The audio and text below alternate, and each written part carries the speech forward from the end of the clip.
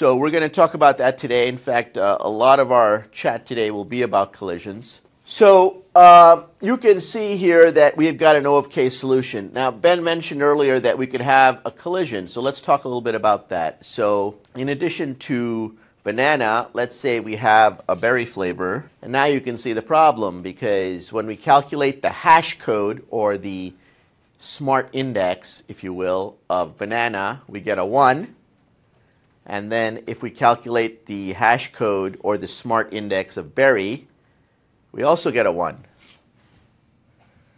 And it could very well be that banana is stored over here, and then we go to store berry, and we can't because the slot is already occupied by banana. So when this happens, we say we have a collision. And it turns out that a hash table like this has two different ways of dealing with collisions. One is called open addressing, and the other is called closed addressing. Opening addressing itself has several different techniques that can be used. We're only going to discuss one of them in this class, and that's called linear probing. Another technique, which we won't really talk about very much, is called quadratic probing, and then there's several other methods that can be used also. Linear probing is simple. All it says is that if you're going to put something into the array and the slot is used, you just find the next slot that's empty and you put it there. So in this scheme, if we were going to insert them in this order, apple would show up here. Then at location 15, somewhere down here, we would put pecan. And then when we had the collision with berry and banana, we have no room here, so then we would just put berry into the next position right over here. So what do you think of my little scheme here for using this technique for storing and retrieval? I want you to discuss what's good about it and what's bad about it. And in particular, I want you to consider if we had, like if I was to write the letters underneath each of these, right, like this, do you think there are likely to be traffic jams near parts of the array that are going to be as they fill up? And do you think other parts of the array might come out being underutilized, knowing what you know about the English language? Forget that we're storing pie flavors. Just pretend we're storing some random words that just are happening in the English language. Where would the traffic jams show up on this array, and where would parts of the array be like unusually empty? Would that phenomenon happen, for example? Can you think of two indexes in this array that would be extremely popular? Two consecutive indexes that would be extremely popular? Mr. Mariak, sir, looking at this, if each of these represents a letter of the alphabet, can you think of one place here where two of the letters are going to be extremely popular and consecutive? I think S and T would be far more popular than A and B. A is very popular, B is not as popular. But you agree that S and T would be extremely popular. We're likely to get a traffic jam near there, don't you think?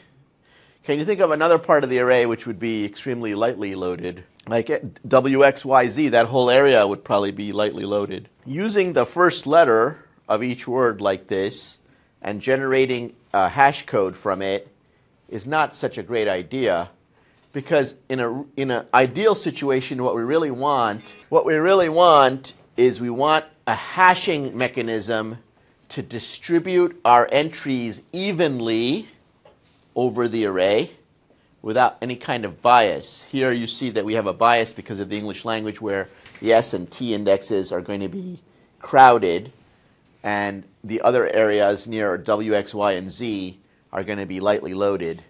Clustering refers to areas in the hash table that create traffic jams. What might be another technique? Now, there's another issue here which I haven't gotten to, and let me talk about that for a second. Let's say that I got rid of these words here. And let's say I had these two words.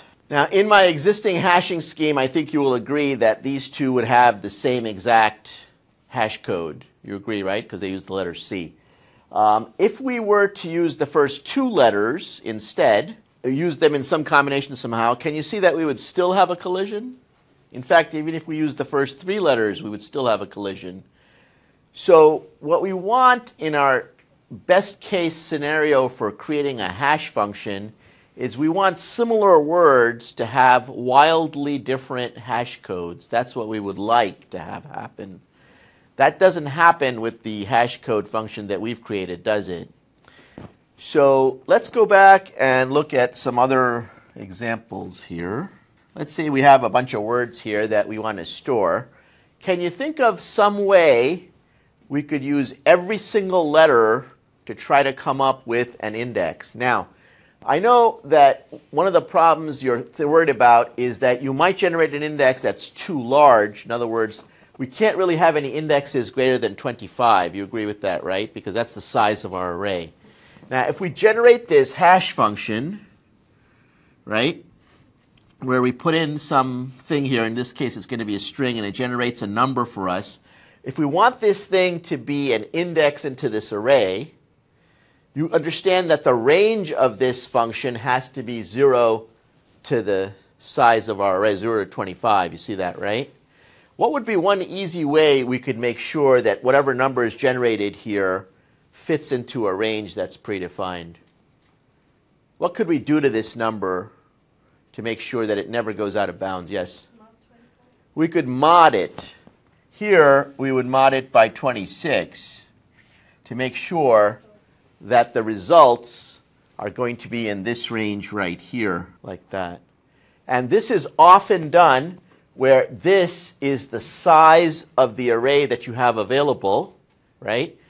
And so here we can use a more sophisticated technique to generate a hash code, and then we can take whatever we finish with and modulo it by the size of our array. Now try to understand that I'm giving you an example with a very small array and only a few words. In practice, it would be a large array with a huge number of inputs. You see that, right?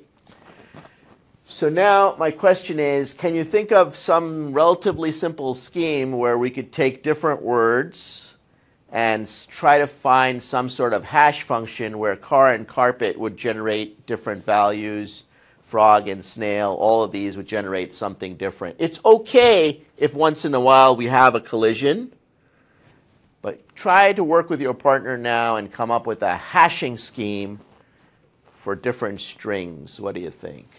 The ideal hashing scheme will use all the information in each word. It won't just use one letter, it'll use all the letters. How might we be able to generate an index using all the letters? Mr. Schulzen, do you have an idea for how we might be able to hash these strings?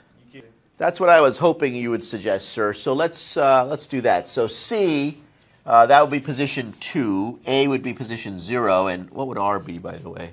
I'm going to guess, what, 17? Yeah. Yes? Yeah. Okay, so we have these three numbers. What do you want to do with them, sir? Add them together. Okay, and then we got 19. And then should we do anything to the number? Mod. We want to mod it probably. And that would be a good example of a hashing scheme that used all the information. It's not a perfect hashing scheme, but it's a good hashing scheme. Now, it turns out for strings, you don't even need to do anything fancy because strings have hash codes built in. And you may not have ever noticed that the string class has a hash code function, but you can use that. And if the hash code is going to be some giant number that is a little bit unwieldy for you, you can lop it down to size by using this modulo operator to have it come back into the range that you want for your size array. And if you were, for example, to only use the first letter, we would get clustering at ST, because that would be a very popular area of the array. Okay, clustering is something we want to avoid. I mentioned to you that there are two ways to deal with collisions. Open addressing, we can use linear probing. Quadratic probing, can anyone guess, instead of moving one over, that would be a linear strategy. What would the quadratic strategy be? Yes, sir. We're going to move n square over, where n is the number of collisions we have. So you can see, now why do you think someone would want to do quadratic probing instead of linear probing? Why do you think that someone would want to do that? Yes? Avoid clustering. We want to avoid the clustering. So what happens with linear probing is once you get a traffic jam here, then as you add more stuff, the traffic jam gets worse and worse. You see that, right? Because the next car that shows up in this traffic jam and goes to the end makes the traffic jam worse. But if we do quadratic probing, when we have a collision, we can move it far away instead of right next to it and make the the situation worse. You see that, right?